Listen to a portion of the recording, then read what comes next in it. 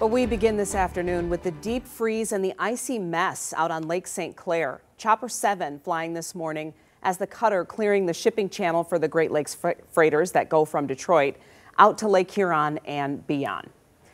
Good evening. Thank you for joining us. I'm Glenda Lewis. And I'm Brian Abel. All of this ice could strand thousands of people who live on Harson's Island and cause some flooding along the shoreline from Marine City north through East China. This is video of last year's ice dams compared to this year, when residents saw flooding problems due to the big thaw. 7 Action News reporter Jim Kirshner live for us in Marine City with more on this. And what are the conditions right now, Jim?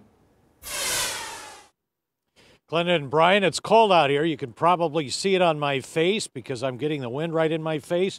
And of course, the big ice chunks out here on the St. Clair River. I can tell you that the water levels this year are down compared to last year, about 20 inches. That's almost 2 feet. But the big concerns are the winds coming out of the north can push all of this ice from Lake Huron down into here, trap the water, and cause the shoreline flooding. That north, northeast, or northwest wind, it starts shoving that water down the river, and we get more water flow, and we can't manage that water flow. Take a look at the flooding at this time last year. Several homes underwater. Some who have basements a half foot of water down there. Pumps running to dry it all out. Residents are being told now this year to put up sandbags for the next several weeks.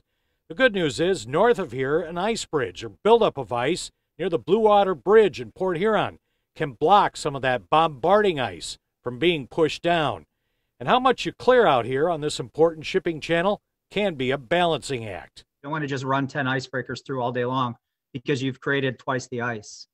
So every time you open that water, more can freeze and get underneath, and it's a lot of what we don't want to do. Over in Algonac, the ferry is running over to Harson's Island. They clear out their own channel to keep it running. Water has been frozen over a few times this season. That can strand thousands of people out on the island. This is their only lifeline out. Causes a lot of stress. You just make sure you got plenty of food, plenty of dog food, and watch the weather. One of the people waiting to get to the island visits her mother, who is also her babysitter. I have a 2-year-old, so I worry about not being able to get across to him sometimes, and a dog, so I have to change my whole day. Perfect weather. It's nice out. I love the cold. A couple of other guys are going to the island to get out and do some remote ice fishing. What do you got on? A couple sweatshirts, sweatpants, and throw my Carhartts on and get under my shanty and have a big heater. It's going to be bitterly cold over the next several days, and Brian, the weather watch will continue out here for the next several weeks.